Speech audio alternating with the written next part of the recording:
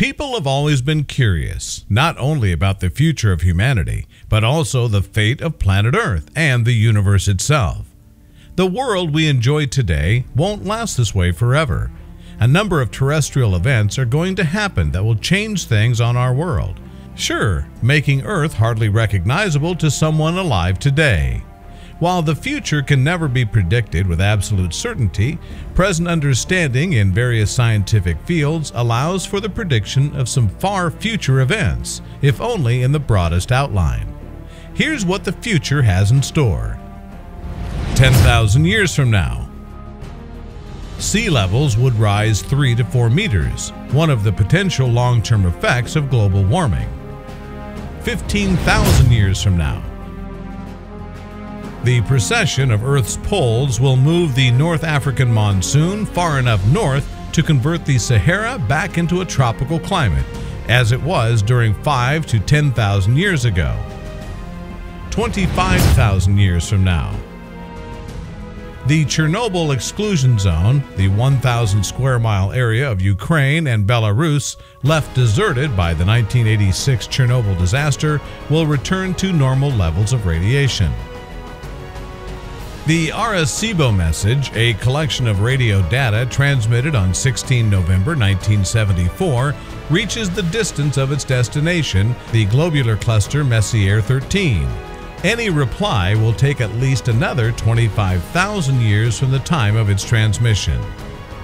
100,000 years from now, the hypergiant star VY Canis Majoris will likely have exploded in a hypernova. Earth will likely have undergone a supervolcanic eruption large enough to erupt 96 cubic miles of magma. 200,000 years from now, due to the long-term movement of celestial bodies through space, familiar star constellations like the Big Dipper, Orion, and Perseus no longer exist. 250,000 years from now, Lohi, a young submarine volcano in the Hawaiian chain, rises above the Pacific Ocean's surface and becomes a new island. 500,000 years from now, Earth will likely have been hit by an asteroid of roughly 1 kilometer in diameter, assuming it cannot be averted. 1 million years from now, current glass objects in the environment will be decomposed. Without maintenance, the Great Pyramid of Giza will erode into unrecognizability. 2 million years from now, estimated time for the recovery of coral reef ecosystems from human-caused ocean acidification. Pioneer 10 passes near the bright star Aldebaran.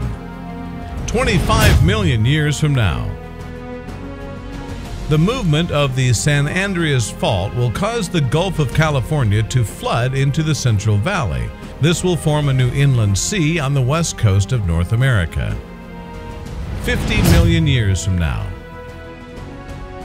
maximum estimated time before the moon Phobos collides with Mars. The African continent merges with Europe, forming a new mountain range to rival the Himalayas. 110 million years from now, the rings of Saturn have disappeared. The Sun's luminosity has increased by 1%. 180 million years from now, due to the gradual slowing down of Earth's rotation, a day on Earth will be 1 hour longer than it is today. 500 million years from now, estimated time until a gamma-ray burst or massive hyperenergetic supernova occurs within 6,500 light-years of Earth, close enough for its rays to affect Earth's ozone layer and potentially trigger a mass extinction. 750 million years from now, the death of most plant life will result in less oxygen in the atmosphere, allowing for more DNA-damaging ultraviolet radiation to reach the surface. Many animals may be driven to the poles or possibly underground. Much of the land would become a barren desert, and plants and animals would primarily be found in the oceans. Eventually, however, all multicellular life will die out. The only life left on the Earth After this will be single-celled organisms. 900 million years from now, our Sun and its solar system will have orbited 4 times around the entire Milky Way galaxy since the dawn of humanity. 1 billion years from now, estimated lifespan of the 2 Voyager golden records before the information stored on them is rendered unrecoverable. The Sun's luminosity has risen by 10%, causing Earth's surface temperatures to reach an average of 116 degrees Fahrenheit. A runaway greenhouse effect takes over, turning Earth into something a lot like Venus. All life dies. 1.5 billion years from now, the Sun's rising luminosity causes its circumstellar habitable zone to move outwards as carbon dioxide rises in Mars' atmosphere. Its surface temperature rises to levels akin to Earth during the Ice Age. 2.5 billion years from now, the Sun will have reached a maximum surface temperature of 5,820 Kelvin. From then on, it will become gradually cooler while its luminosity will continue to increase. 3 billion years from now, there is a roughly 1 in 100,000 chance that the Earth might be ejected into interstellar space by a stellar encounter before this point, and a 1 in 3 million chance that it will then be captured by another star. Were this to happen, life, assuming it survived the interstellar journey, could potentially continue for far longer. 7.5 billion years from now, the Earth and Moon are very likely destroyed by falling into the Sun, just before the Sun reaches the tip of its red giant phase and its maximum radius of 256 times the present-day value. During this era, Saturn's moon, Titan, may reach surface temperatures necessary to support life. 8 billion years from now, the Sun turns into a white dwarf. All of the remaining planets freeze solid. 14 billion years from now, the Sun becomes a black dwarf. Its temperature and luminosity plummets, making it invisible to human eyes. Not that they exist anymore. 1 trillion years from now, estimated time until the universe ends via the Big Crunch, assuming a closed model. Depending on how long the expansion phase is, the events in the contraction phase will happen in the reverse order.